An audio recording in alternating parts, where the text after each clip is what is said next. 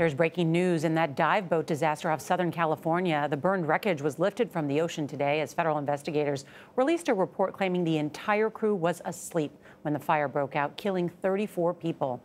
Jonathan Vigliotti has more on this and the Coast Guard's new guidelines for all boat owners and captains.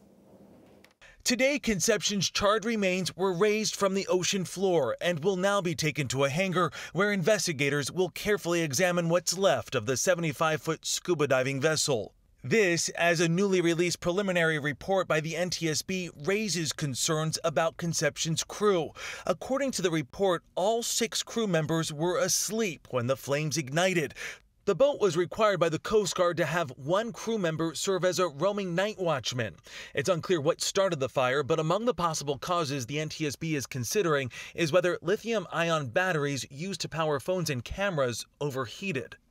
In response to last week's tragedy, the Coast Guard reissued its emergency open water safety guidelines, which included limiting the unsupervised charging of lithium-ion batteries and the use of power strips.